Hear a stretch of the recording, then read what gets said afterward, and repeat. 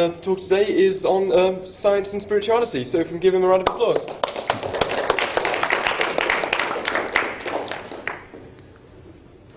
Yes, good evening, friends. You see, if we have any system where the different parts of the system do not sit well with each other, that system will be disjointed, it can cause confusion, it can create friction.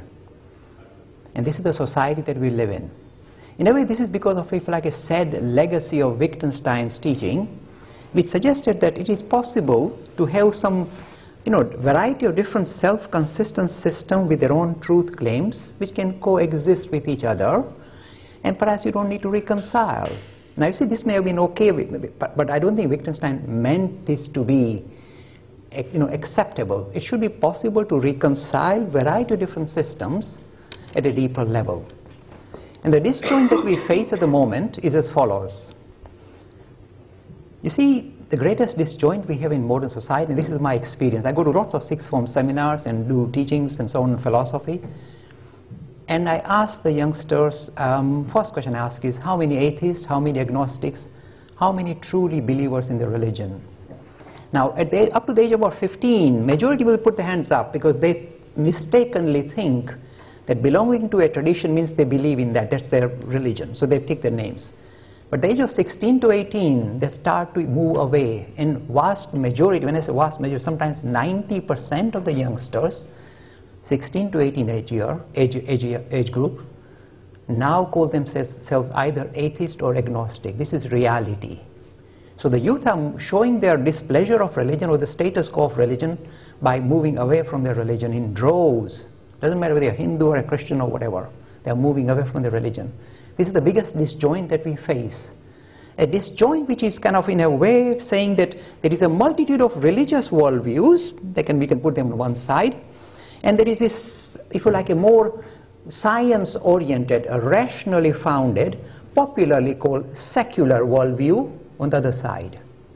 And it is time for us to recognize that majority of youngsters now fall into the second category. This produces the biggest disjoint regarding a spiritual and a secular worldview.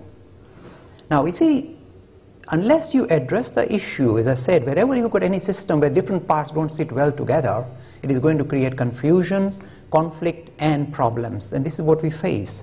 If you open the newspaper, you see straight away the two issues that continue to kind of appear in the newspaper is strife in the name of religion, means even the different religious worldviews can't sit well together with each other, trying to score points on each other. So you can see, if you like, a disjoint kind of dictating society and interfering with the working of the society. So it is crucial for thinkers to try and address this demarcation between a secular and a spiritual worldview. And this is what I wish to do in the next 40 minutes. And after that, of course, I'm open to questions, and they can be challenging and pointed questions, and I'm quite open to that. I'm used to that. So first of all, let me begin the journey by looking at the religious angle. Now, what I'm presenting you may find quite unusual, because this is not standard rhetoric you get from people of religion. And this is what I'm suggesting. Despite appearances, normally religions are considered to be, if you like, nothing more than a belief system. It's purely hypothesis, really. We have to live on the hypothesis. This is the standard view of religions, that belief is the central word. And the science-oriented worldview says experience, if you like, empirical evidence is our foundation. So there seems to be a disjoint. But really, when you look at the religious enterprise, and if you really quiz the theologians or the philosophers of any religion, and really quiz them hard, and say, how can you be sure about your enterprise? How can you be sure about this God chap? Vast majority of them,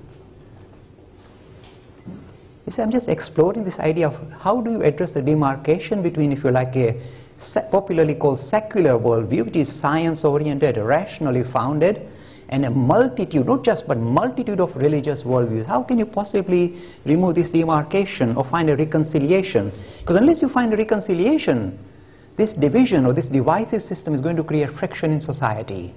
And this century and this decade, this issue has to be resolved. Because at the moment, science is winning in a major way, and in fact, almost telling people of religion, we're going to snuff you out. You are the problem and not the resolution of the human condition. We'd rather snuff you out. This is reality. In majority of youth I come across, especially in sixth forms, etc., are telling me very clearly, sometimes 90%, they'd rather be an atheist or an agnostic than a person subscribing to a religious point of view. And then we've got multitude of religious worldviews, so they can straightway challenge us saying that, look, you guys first sort yourself out.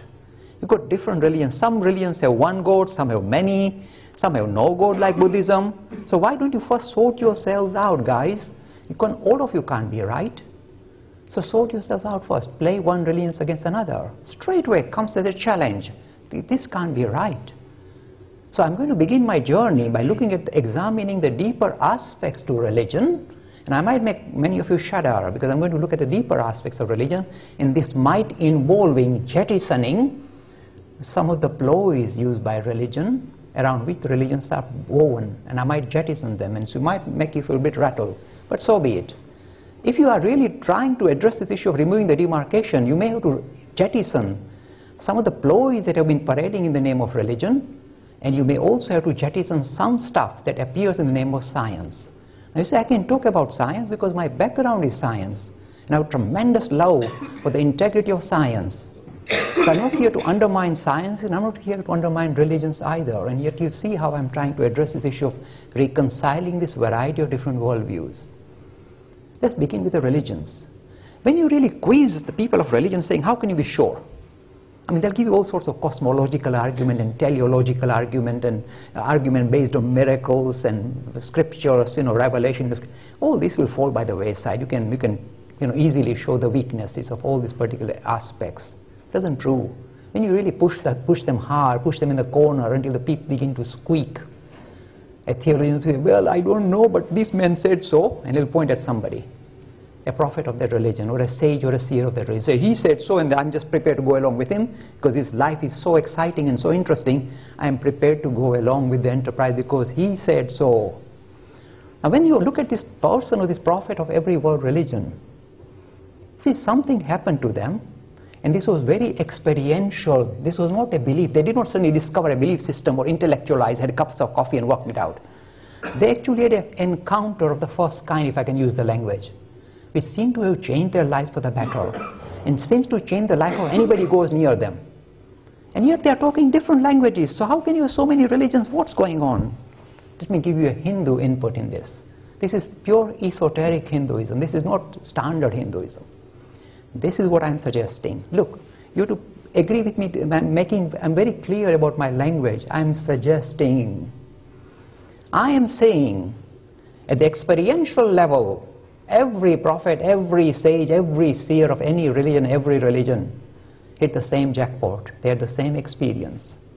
And they were struggling to give expression to this experience because they said this experience is beyond words. It is an thing, we can't put it in words. So they've all been complaining, saying it's transcendent. That's the language they use, transcendent. We don't have words to describe our experience. And yet that is the foundation of all our activities, our belief system. We had a fantastic transcendent experience and we can't put it in words. And what do they do next? They do exactly that. They try and put it in words.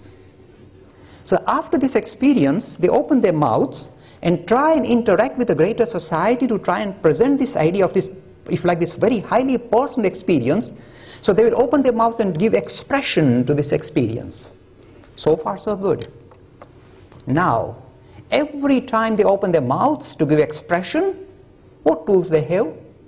Of course, the language they are using, the mindset in which they operate, and the mindset of the society in which they are operating. It cannot be otherwise. They will always use the language, the mindset of their own mindset as well as the mindset of the people they are interacting. They are very keen to infuse what they've experienced into greater society, so they will use the only tool they have, this if you like, this common thing that we possess called language, to give expression to their experience. So what I'm suggesting, that's it, I'll make some of you shudder as we go along. That when Christ goes into the wilderness and comes back and tries to give expression to what he has experienced, suppose he said, I had this transcendent experience, beyond words, the people say, well, go away then, don't waste our time. He has to use the language the people can understand, because he's in love with humanity. He has seen the greater unity which links him with the rest of humanity, so he's prepared. He's going to go out of his way to use any tool at his mercy and make sure this idea of spirit is infused in the society in which he interacts. So they will open and say, You see, I've seen the Father in heaven. And people say, yeah, that makes sense. We have fathers, and fathers are nice and benevolent and look over our shoulder and guide us and look after us. And this heaven spirit, see, he will use that language. When Buddha goes and sits under the Bodhi tree and comes out an enlightened person, I'm suggesting same experience, given different expression. He does not refer to a theos. There is no God. He doesn't mention a God at all. He said, I feel enlightened. The way to resolve the human condition is for all of us, whole of humanity, to feel enlightened, to recognize what is the nature of reality. And that's the way you kind of become spiritual. So again, you see, I'm saying the same experience given different expression, producing, if you like, variation of different religious movements. So far, so good still. You see, I'm just showing you a variation. I'm trying to find a reconciliation between multitude of religious worldviews. I'm just suggesting. Just play along with me for the time being. You can then tear me up.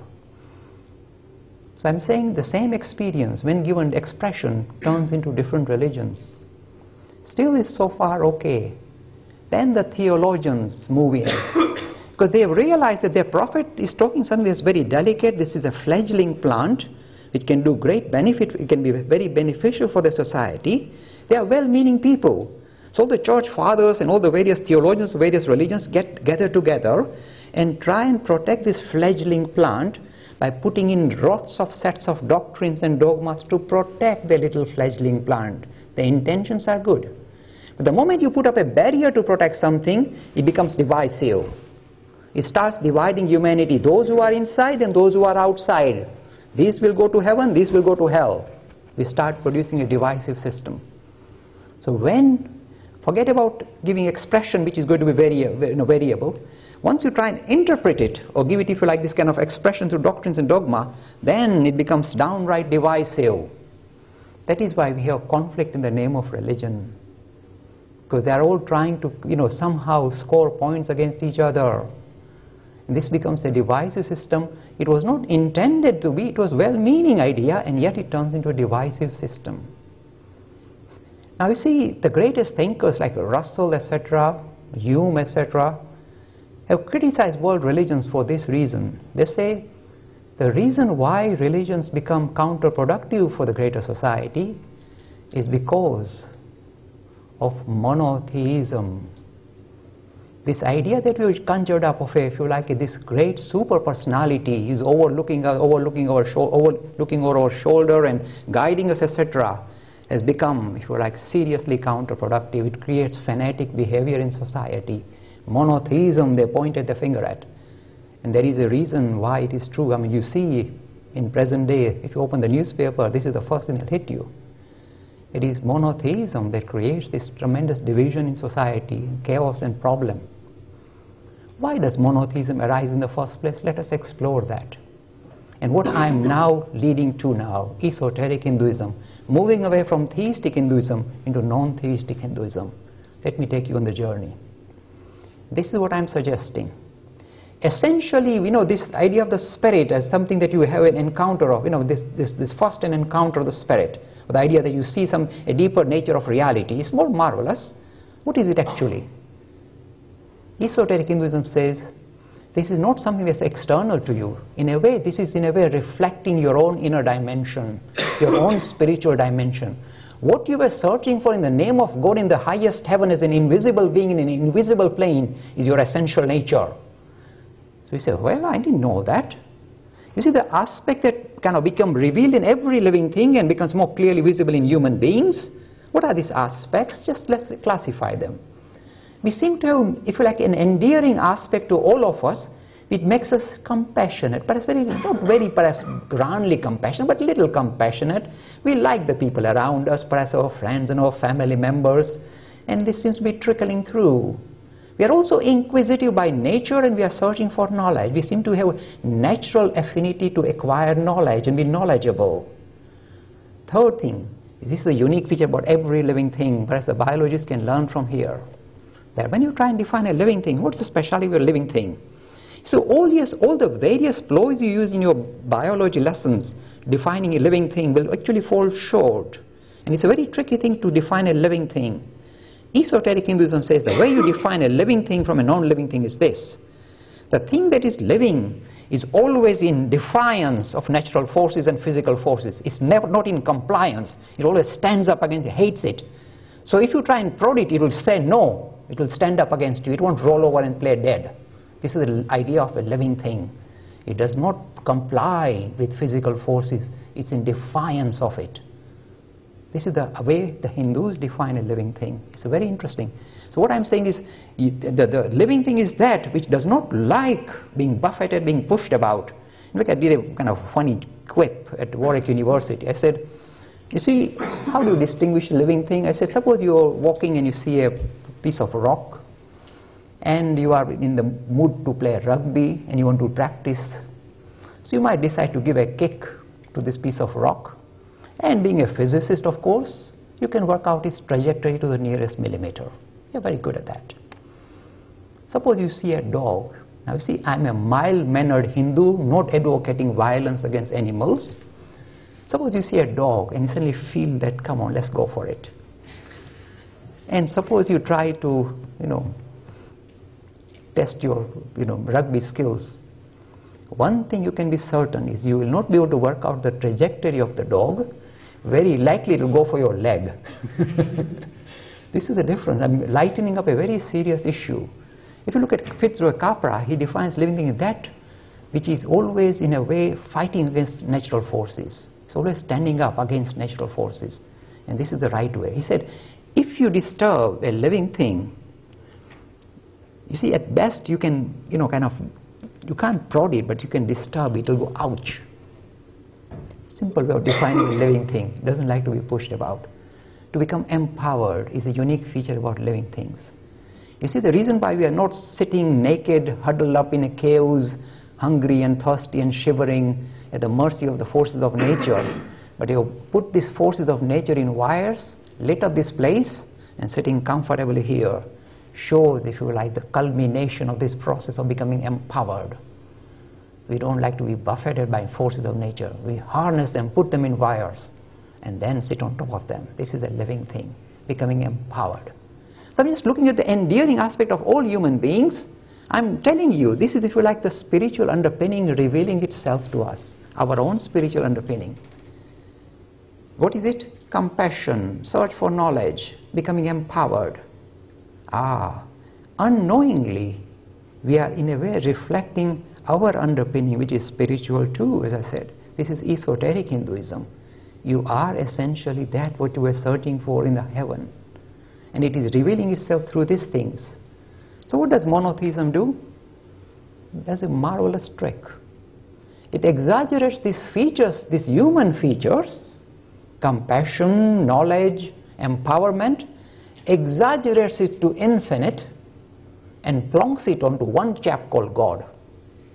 And then says, okay, now for me to be religious, I must reflect these qualities. So if I'm little compassionate, oh, that's not good enough. I must be more compassionate so that God will be happy with me. I can get closer to this infinite super person that I've just created. So we create an exaggerated human being with the endearing aspect of human qualities, not all aspects of humanity.